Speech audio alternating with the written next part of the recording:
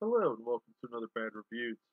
I just finished reading Total Justice issue 1. This was a three-part miniseries back in 1996, tied in with a Kenner action figure line they were doing. Now it primarily features Batman, Robin, the Tim Drake Robin, Aquaman when he was more of the Gordon's fisherman, one hook with a hook guy, the Flash, Green Lantern, and I think they did a Superman figure if I remember correctly.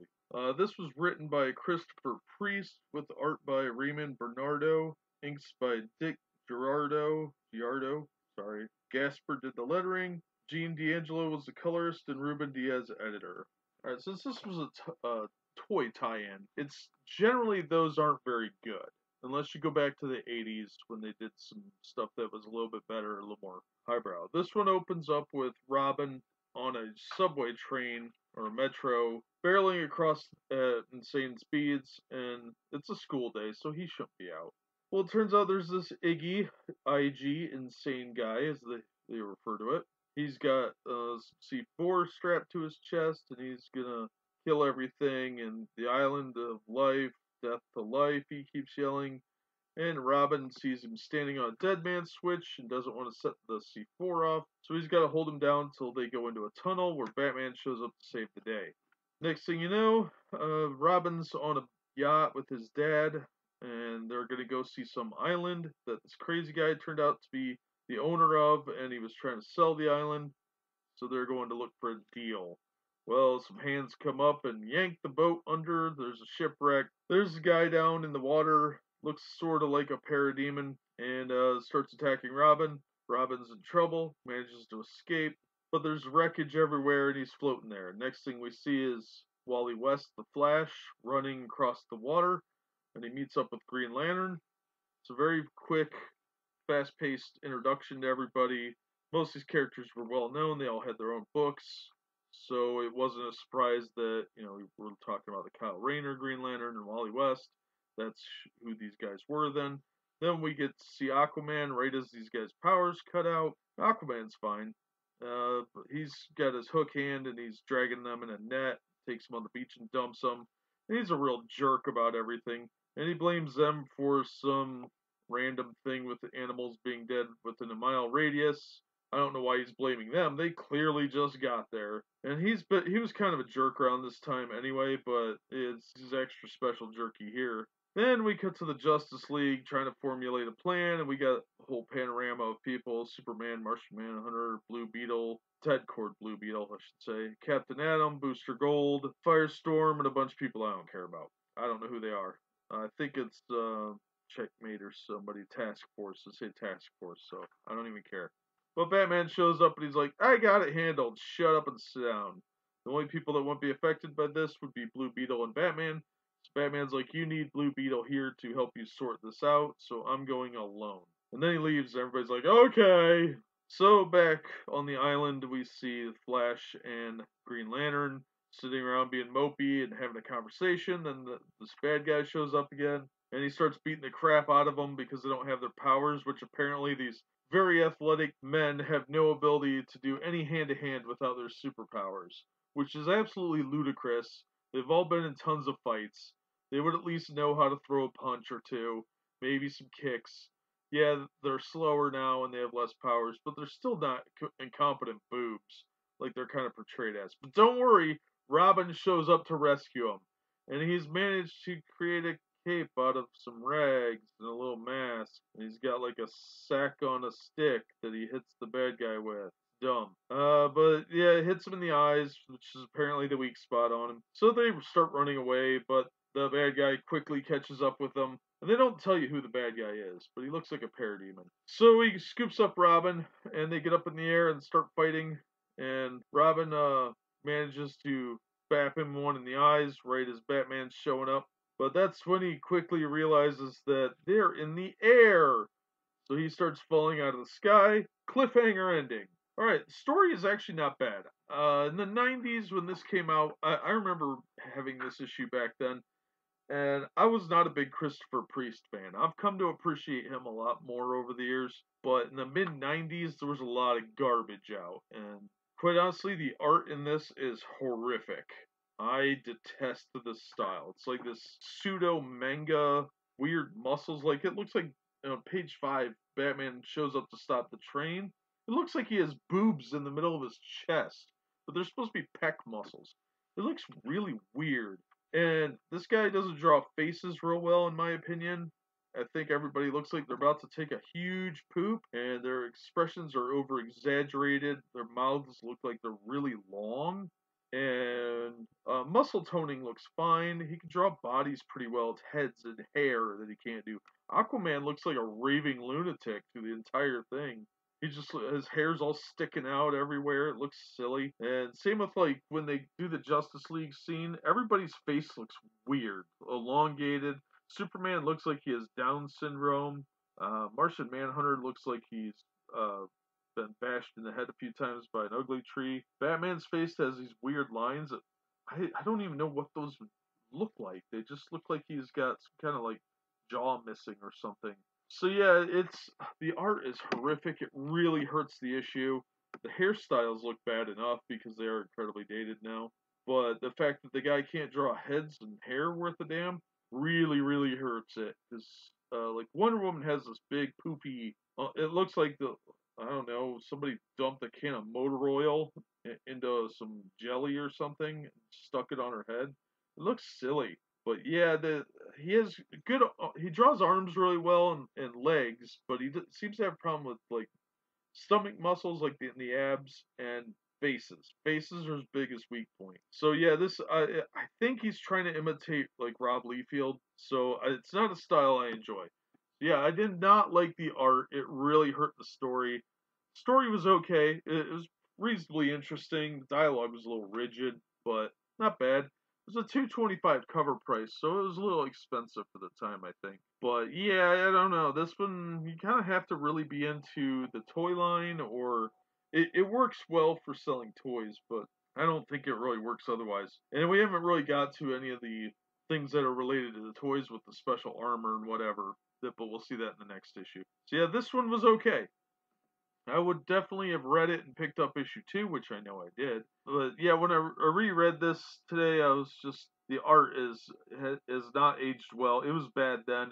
It looks even more awful now. So that would definitely hurt the experience of reading it. But if you like this type of quasi exaggerated manga, yeah, I would go for it. But I don't like it. I think it's hideous. So that'll do it for this one. Come back in a few hours. Part 2 should be up. So we'll look at issue 2 next. As always, thanks for listening. We hope to see you next time. Hello and welcome back to Bad Comic Review. Today we are looking at issue 2 of Total Justice.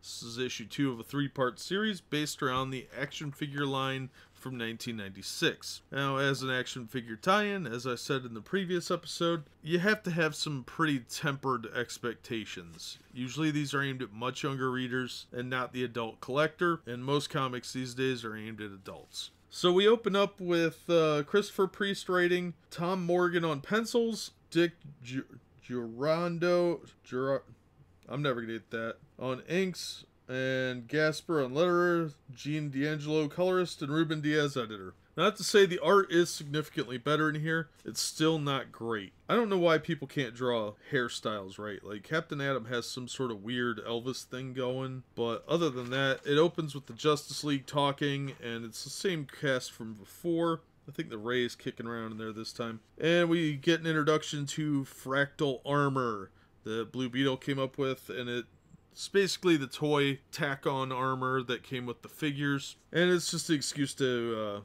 adapt to the toy line. So there's some trouble. Back on the island, Robin was falling through the sky. That was our cliffhanger. And we get some interesting dialogue from Wally talking about how, he could have done something, and he's usually really fast, but he's lost his powers. And there's actually a really great quote in here. It says, "My God, I'm actually getting bored waiting for this kid to die." And it shows Robin falling out of the sky. Robin's face looks really weird. There's some edge lines on his cheek that don't make any sense. It looked like he doesn't know how to eat his lunch. And then suddenly he turns his crappy cape into a crude airfoil. Seriously? Alright, so that's silly, granted, but if you're like 12 or 13, way cooler. So Batman shows up and throws an inflatable raft to catch him, and while he's kicking himself because he could have done something like that much faster when he had his speed power. And Kyle Rayner just figures out that that kid is actually Robin. And everybody's standing around. Aquaman shows up and he's like, hey, check it out. There's some caverns over here. And Green Lantern's like, look, I'm just some dude. I don't have a power ring, so I'm leaving. So Ted Kord shows up with the fractal armor, and Green Lantern gets in the ship and gives his armor to Robin. So, yeah, Batman decides to stay and help out. Robin's not going to leave without the hostages, and they suit up in their armor, and they do some posing. Then they go underwater. Wally complains some more. Then they take the bug. Blue Beetle, this girl from the task force. I don't remember. I think they were Justice League Task Force or something stupid like that. They were trying to hype that book for a while. And Kyle Rayner are on the bug, and surprise, guess who's in the bathroom? It's a parademon. I was right, those were parademons in the last issue. It was just poorly drawn, so they looked like some crappy minor villain. And then this weird parademon is talking about Sun Tzu for some reason. And he goes by the name of Mike. And he hits the eject button and shoots the lady whose name I don't know and Blue Beetle out of the ejection seats, and Kyle's stuck with the parademon. And then we cut back to the guys in the cavern, and something weird's going on, but we don't quite know what. They're trying to work around the armor, and Wally starts running, and he sees himself saying, hey, just take off the armor. You don't need it. You can run. So he takes the armor off, and sure enough, he can run. And we cut back to Kyle Rayner for a second. And the guy just, the parademon just keeps saying weird stuff. It doesn't make a whole lot of sense. Then Aquaman, we cut back to Aquaman. He's holding this gem thing that I don't really know where he picked it up. I didn't see that. This doesn't make a whole lot of sense. And suddenly he's got his other hand back, and he sees his baby and his wife Mira. For some reason, they're in the palace. Then we get another thing with Kyle Rayner and the bug with the parademon. The parademon makes the bug explode, and Green Lantern's about to plummet to his death when he remembers they're far enough away from the island that he can use his powers. But he's got some kind of idea, doesn't say what it is. Then we cut over to Batman, and Batman is seeing Jason Todd tied to a giant Joker card, and Batman knows that something's not right because Jason's dead, and he dismantles a trap and opens a secret panel. And he knows that there's illusions now, so he's like, alright. So he warns Robin, and we cut over to Robin. He's like, got it. I'm seeing one of those illusions now. Then you flip to the last page, and standing there is who else? Darkseid. We knew Darkseid was in on it because they said that on page 1. But it's pretty predictable because who else has the parademons? Alright, so overall, not a bad issue. Not great, not that memorable, honestly, but for younger readers, it's probably fine, especially if you have the old toys kicking around. I know there were 2 versions of Aquaman, remember that, there was a gold one and a gray one. His shoulder piece was different colors. The gold one was the chase one. I don't think they're worth very much anymore, but yeah, it's not a bad read. It's a very fast read, though. I don't think it's gonna go up in value anytime soon. Most of these toy tie-ins don't. Storyline's okay. Dialogue's still a little rigid. Priest isn't real great at dialogue at this point in his career. I know he's gotten much better over the years, but this, I think, was one of his earlier works in the first few years of his career. But I'm not going to fault him for that. It's okay. It's not badly written, but it's definitely aimed at a younger crowd. So be sure to remember that if you decide to pick it up. And the art is a massive step up from the first issue. But that'll do it for this one. As always, thank you so much for listening, and hopefully you'll join us on the next episode. Welcome back to another bad comic review. Today we are, of course, looking at Total Justice issue 3, the final part of the 3-part series. The cover art's pretty cool. It's got Darkseid standing there looking all menacing while the heroes are fighting some parademons. And you open it up and we've got Kyle Rayner suddenly wearing fractal armor, which he didn't have before. This time we've got layouts by Dennis Cohen and finishes by Dick, I'm sorry, sir, whoever you are, Dick Giordano? I don't know. And Vince Guerrero. Yep, I apologize to both those gentlemen for screwing up their names. Gasper did letters again. Gene D'Angelo colors. Ruben Diaz editor. The art is pretty mediocre. I'm not saying it's bad, but it's pretty close. So basically, this is a real fast-paced episode. Not a whole lot happens. They're just kind of wrapping up the toy tie-in. And honestly, if they had made this like a 6-part series, or even a 4-part series, it probably would have been a lot better. But as it is, it's just kind of a little too fast-paced. So we get Green Lantern catching up with Batman, and they now refer to the armor as Fractal Tech Gear, which sounds a little cooler than just Fractal Armor. And they're trying to up their game a little bit, so it sounds cooler with the marketing team, I think. Meanwhile, Robin found Darkseid, and he starts poking him and talking about what a clever illusion it is, and then Darkseid just palms his head and zaps him, which is actually pretty funny. But the armor kept him alive for whatever reason. So, yeah, he's just trying to shoot at Darkseid, and Darkseid's having none of it. And Darkseid he's got a great line here. I am no construct insect. You live only because I am in need of information. Tell me where I can find the one called Mike. And Mike is that crazy parademon we saw earlier in the first 2 issues. He destroyed Blue Beetle's bug. And it turns out the guy's just insane. He's been there for centuries. And Batman finds him and is talking to him where the hostages are. Robin's catching up with Wally West and Green Lantern. Green Lantern knocks him out of the illusion by giving him a right hook to the face. And they figure out these orbs that Aquaman had found last issue. He had found one, and Wally found one this time. Have something to do with the illusions. Well, they start goofing around, and then Batman's talking to Mike and his, I guess it's a real wife and kid. I don't even know. So Aquaman gets knocked out of his delusion too. Yep, it's not particularly exciting. It's just okay. Then Darkseid shows up and the whole team's together. We got all 5 of them. And he says, what bravery in the face of certain death. The Omega effect bounces around and hits the orb. And nothing really happens. The orb absorbs it, and then he says he's gonna kill them. Batman's like, you can try, and then there's a big fight. The good guys fight the bad guys from a 2-page spread, as Darkseid's like, well, this didn't work. The experiment reached an impasse centuries ago. I should have recalled my forces. I'll do so now once they kill you guys. And they're like, no, that was it. That's the whole battle. It should have been like a page or 2 longer. Then they just pop up out of the water and free the hostages, and Tim's back in his civilian clothes, and somehow there's a police van on this island with a bunch of police cars. I don't know how, they were far out in the water, but whatever. We'll just pretend that's a thing now. And Batman goes down to talk to Mike and say, hey, you did us a solid. We'll leave you alone if you don't cause any problems for us. He's like, I don't care. I got the internet. I'm good. I got some C-SPAN. He actually says C-SPAN. Then we end on a final shot of the heroes in their fractal armor, which really doesn't look like it does on the toys. It should have been color-coded like it was for the action figures. I don't think the figure ones had been completed by the time this issue was released, which is a little disappointing, honestly.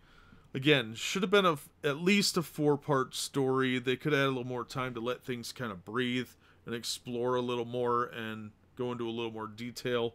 Darkseid just kind of shows up. Doesn't really do anything. He's just like, alright, this showed up for this orb thing. It didn't work. I'm leaving. No, that's dumb. Like, he had them at a total disadvantage at first. Their powers didn't work. There should have been some use of that, but there really wasn't. I think it was an interesting concept they could have explored further. They just didn't go into enough detail. They didn't give it enough issues or space. So some of the writing was a little, I don't want to say lazy, because I think he was trying. I think he was a newer writer at the time. And like I said, for me, Priest was hit and miss at the time. So I think he's gotten a lot better. His Black Panther run was significantly better than this. But yeah, overall, it's okay. It's a good kid's book. If you want to give some safe books for your kids to read, this 3-part story, it's a complete storyline, and you could probably track the figures down. But it's not a bad story, and it's pretty safe for kids. So that'd be my overall take. This issue was a little rushed, I think, and it did wrap it up pretty nicely though. So, but that's all I got to say. It's okay. I wouldn't seek it out, but if you find it, you got nothing better to do. It's better than some of the other stuff I've seen more recently. But that'll do it for this one. As always, thank you for listening. Be sure to join us again if you can for the next episode, and we'll see you then.